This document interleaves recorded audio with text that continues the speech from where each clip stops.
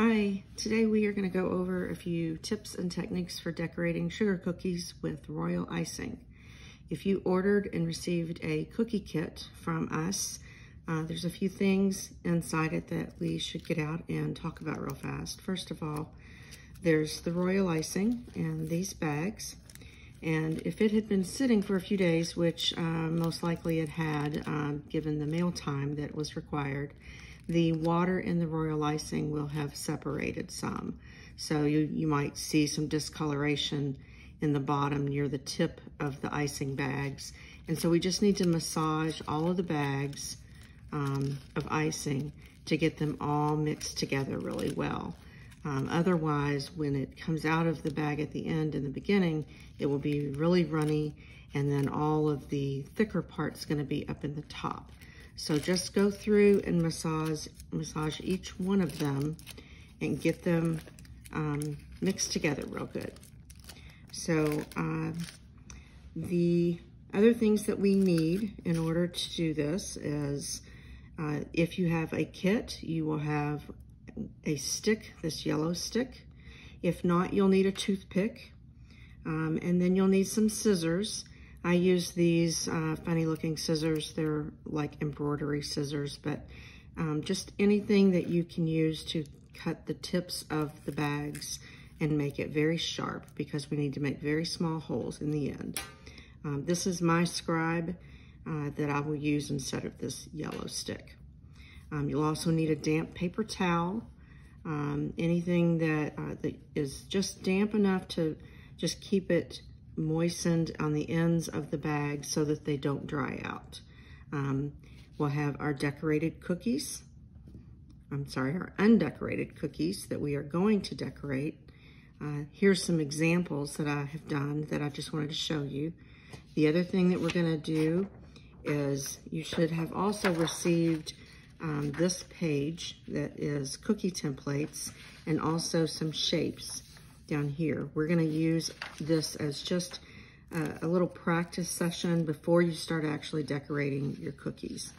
So to get started, let's go ahead and snip off the ends of these icing bags, and then once you cut them off, just lean them up a little bit and then cover it with your damp paper towel.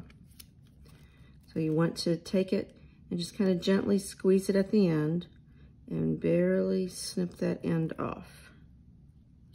So you have a small hole. You can always make it bigger if it's not big enough, so go pretty small to begin with. So we're gonna save the black for last. It's pretty messy and we're only doing a very little bit of black on these cookies anyway, so let's just hold off on the black for now. So here's my red. I'm gonna do that. And then the last one for now, the blue. Snip that off right there. I might have gotten that one a little bit bigger than I wanted to, but anyway. Okay, so those are covered up for now. So grab your piece of paper and just make sure it's laying flat on your surface. And let's use the red, just because you can see it pretty easily. The first thing we want to do is this line right here. And if you don't have yours on what printed out for you, go ahead and we'll do this line here on this square. I think on the email it might have not shown up. So let's just start here on this square. You're gonna let a little bit fall out, gently squeeze and raise the tip, go all the way down, gently touch back down, stop squeezing and lift. And then you want to go down and let's do another one. Gently squeeze, raise it just a little, follow the line, and touch back down, stop squeezing and raise. You can do another one here. Let's just fill in this square. That's good. And now this one, and you've done your first square. Circles can be hard. It's more about the pressure, I think, than anything else, and making sure that you do it the same the whole way. So let's just start. Since I'm right-handed, I'm going to start this direction and work towards my right. If you're left-handed, you might want to go the other direction. Start at the right and go to the left. And if it breaks, that's okay, just like mine did. Just want to touch it back down, raise it up just a little bit, and go all the way around, just like that. And then touch down, stop squeezing, and release. And now just to show you how easy this is to fix when you make a mistake, this one you just take your stick, your yellow stick or your scribe, and just gently fill it back in. Now we're not going to fill this circle in with the icing. I don't want to waste the icing like that. But that's just to give you an idea of how it feels with the royal icing, because it's very different than using like buttercream icing or something that's much thicker and harder. This is very liquid, and it has to be so it will dry correctly. So you just have to get used to how thin it is and how fast it flows. Okay, so here's our undecorated cookies. Because you have to do things in phases, there's a certain order that we want to do these in. And we are going to do the snowflake, and then the snow globe, and then the tie-dye shirt. And then once we finish this tie-dye shirt, we'll go back and we'll do the detail on the snowflake and the globe. If you see this as an example, this is one with the blue on the bottom and the white as the detail. This just needs to firm up just for a little bit, dry a little bit, and then you can go back on top of it and do the detail. If you want, you can do it the reverse, and you can do the white first and then the light blue on top, whichever you prefer. So since I have the most of the light blue, I'm going to go ahead and do my snowflake in light blue as the base coat. So if you want to, you can move your other cookies out of the way. All right, so here we go. We're going to go ahead and get started. And like I said, I start on the opposite side of whichever is your hand that you typically write with. So you're going to go to the end. You're going to squeeze just a little bit. You're going to just follow the lines, just like if you're coloring a picture and you want to just outline the picture. So we're just going to outline this cookie, go all the way around. And as long as you're keeping consistent pressure, it should follow through. And if it's a little bit runny, just don't get too close to the edge so that it falls off. And if it does a little bit, you can always use your scribe and pull it back in. And just like, see, I got a little ahead of myself there, but we'll come back through and we'll fix it. It's a little bit of a mistake, but we can cover it up. Make it look like nothing happened. Okay. So while we're here, before it has a chance to dry it wrong, go ahead. If you've got any mistakes, just take your scribe, your stick, and just kind of gently blend it back in. Fix any kind of imperfections there. Okay, mine looks okay. So I'm going to go ahead now and just start filling these in. And the best thing to do is to just follow those lines again. And you want to get right up to the edge of that outline that you made, as close as you can. If yours is real runny, just don't squeeze too much. Just let it barely flow out. And just keep filling in the shape.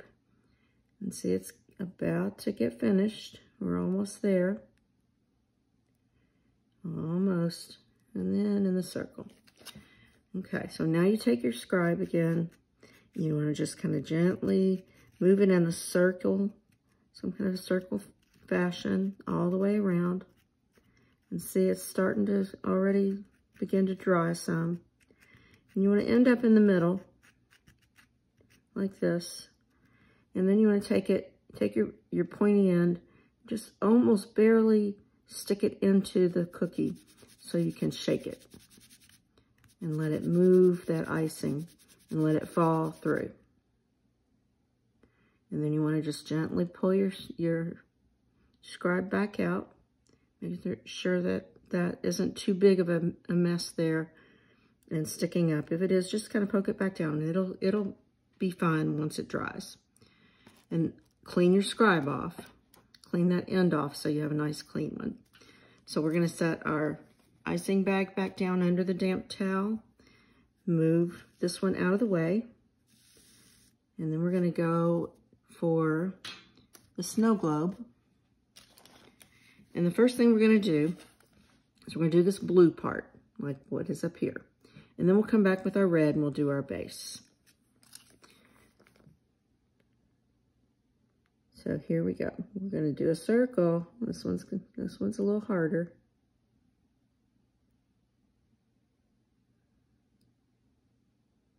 All the way around. And then just kind of come across. And now we're going to fill it in, just like we did the snowflake. Go in a circle. All the way up to the edge. Remember, if yours is real runny, just don't squeeze hard. Just go real easy and let it just kind of go onto the cookie. Not all the way so it'll fall off the edge though. It will be okay if it doesn't go all the way to the edge. See, mine doesn't go all the way to the edge either. It's kind of hard to do and not let it make a big mess. So now we're going to just go in a circle like this again. And that just helps the icing just to form better and go real smooth. Stick it into the cookie, give it a shake, get all those little bumps and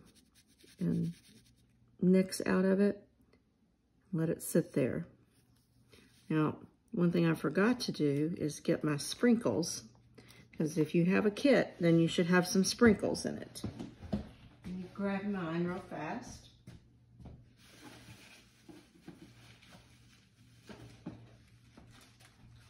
Okay, sorry about that. Forgot to get those. You want to do these while this icing is wet. And I like to use these little white balls, these little pretty white ones that looks like snow. You want to get a few of them in your hand and just gently let them fall. Hold it up a little higher. You know, you don't want to be right down on it, or else you might poke your cookie, and they just look more realistic if you get it back a little bit. I'm going to put a few more on there. And then I'm also going to show you, if you don't have sprinkles, what you can do with your icing. There we go. I think that looks like plenty. Okay, so if you don't have any sprinkles to make it look like snow, while it's still wet, you want to take your white and just gently squeeze just a little dot like that. So you can almost tell the difference between that one and the sprinkles. Another dot there. Just a few more. Just so you see what it does, what it looks like. You don't have to have sprinkles, but they are fun. So there should be another thing of sprinkles in your kit, if you have some besides these, that would be some color. So get those handy. And if you want to, you can put them down here once the red icing is on here. If you want to leave it plain, just leave it red. It looks pretty that way too. So now get your red. Same thing that we did on the other ones. We're going to just trace this outline. Take the line over and go up. And then we're going to go right next to that blue. Back over. And then just start filling it in. Doesn't have to be perfect because we can clean it up with our scribe and push the icing where we need to. Right here. Start going around, moving it around. Just in little circles. Because you don't need that much to make it work. Okay. So if you want to put some sprinkles on the red and make it, you know, have nice pretty colors to it, you can do that. I'm going to leave mine plain. Okay, so now we're finished with that one for now. We're going to gently move it over to the side too, so it isn't in our way while we're doing our tie-dye.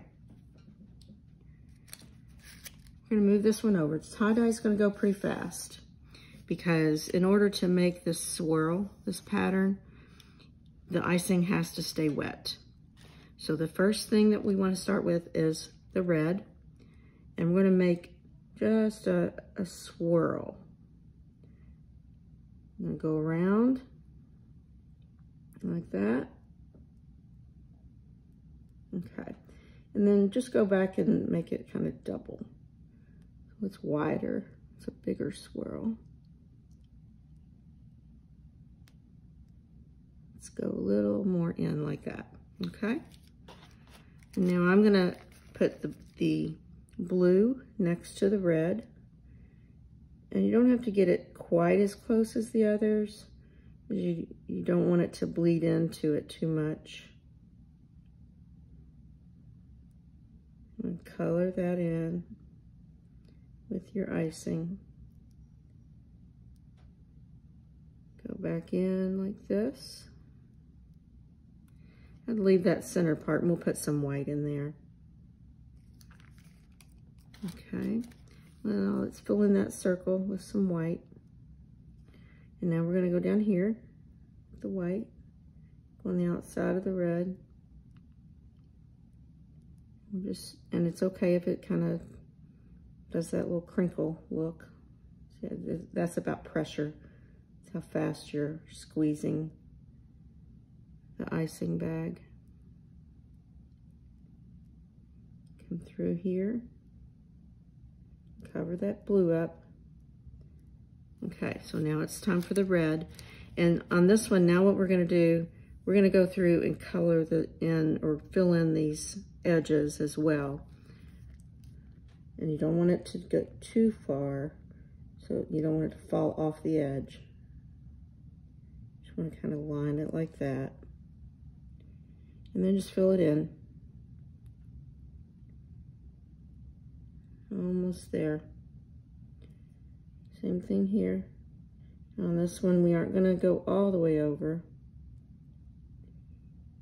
You still want it to have some pattern to it.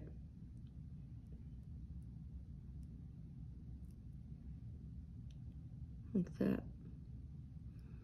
Okay. And so let's just make another kind of swirl pattern here and see if we can get a few more designs out of it. And then fill this in. And it looks kind of weird right now, but it will be fine once we get finished. Fill that in, go in the middle there. Color the next part here.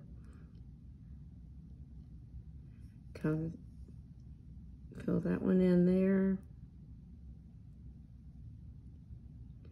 Go ahead and fill in that whole little sleeve area like that. And we need to finish this one in as well with your icing. Now let's do some white.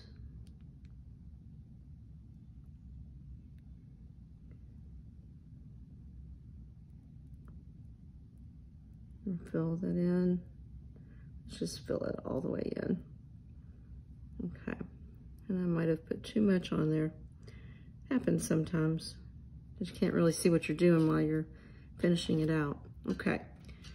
So now here's the part that makes it look like tie-dye. You're going to start in the middle. You're going to take your scribe and you're going to just make a line and make a line and then make a line. And once you start getting too much of the icing on here, make sure you clean that off because it'll make it just so messy and it'll pull the mess along with it. And you do have to go kind of fast because see, it's already starting to set up. And once it starts drying, it doesn't want to pull as neatly. And some more. And another one here. And another one here. And some people like to do it the opposite way as well. And I'll show you. You pull it the other way, it gives you that nice kind of pretty scalloped look. Pull it on in, and keep doing a few more. Almost got it. That one needs some more. You might need one here. We'll do another one here, and one here. And then lastly, you want to just kind of run it down and kind of swirl like that. So it kind of finishes that tie-dye look. So that's how mine turned out. They're all very unique. So I'm sure that yours are really pretty as well. Now we're gonna go back through, and we might as well do the snowflake. Give the snow globe a little bit more time to dry before we put the finishing touch on it. On the snowflake, get whatever color you want for your detail. I'm using white. You might want to use the blue like that one is. How you do this is you start in the middle, you squeeze a little bit out, and then you just, while squeezing the bag, you make a line, and then at the end, squeeze and release. Same thing again, just a little bit, a line, and squeeze and release. And then follow all of these edges all the way up. Just a few more. Almost there. Okay, and now you can also do these in the middle, just for a little extra. And if you want to, you can add some sprinkles to these too while it's wet. And one more. And make them like sparkly and pretty and shiny. Put some maybe in the center so it glistens like snow. So there's that one. Now the last one is the snow globe. And we're gonna try to put this little snowman on here and see if we can't do the black. The black is hard because it has to be so small. So it's okay to just go right over these little, the little sprinkles that you put on. It'll cover it right up. So we're gonna do one circle for the top part of the snowman. I'm gonna let that kind of sit for a minute. Now we're gonna go on and do the next part. Gonna make it a little bit bigger. So he looks like a snowman. Make sure he's touching just a little bit with the top part. Just kind of move it around and it'll find its own level. It dries real nice and doesn't leave these blotches on there like that. Okay, one more for the bottom part.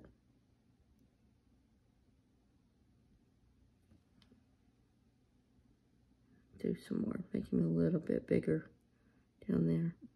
There we go. And then while you're here, just add a little line so it looks like there's some snow that's built up around him. Right there. Okay. So now here comes the tricky part. It's the little bitty tiny hat that we need to put on him, and the gloves and the eyes and his little smile. So I have not opened the black yet. If you need to open yours, let's do that at the same time. The smallest hole that you can get possible. Be careful so that the end doesn't fly off and end up on your cookie. Okay, so let's just test it and see. Let's see how it does. Just a little bitty line, yeah, and it's kind of thin. I'm not sure if you could see that or not, so let me try it here. Like that. Okay, that'll work though, I think. We'll try it. You could just leave it just like that, because it's just kind of the image of a snowman. But let's give it a try. So you want to just make a line right next to the top of his head. And then you want to make a square on top of that. And then fill it in. That's not too bad. Okay. Now, what I like to do is, because the eyes need to be so tiny, just put a little bit on the end of your pointy part of your stick and just give him some eyes like that. Otherwise, it's going to be so much that comes out that it'll be too big and it just won't look right. So we're going to try the smile. Let's see if we can get his little smile going without it making too big of a mess. Almost got it. Let's see. It might work. Now that's too much. Let's do one more. Okay. Go up with it. That's not too bad. Okay, so now I need some arms. So we're going to make a line going up and go over for his hands. He's got some really big hands on this one. And then here's another one. I'll do this one a little straighter, so it looks like a stick. Almost. He's got some really big arms on mine. That's funny. Okay, so here are the cookies, and they are finished now. I hope yours turned out okay and you're happy with them, and you learned some things about some tricks of and some techniques of decorating cookies. Thank you. Bye.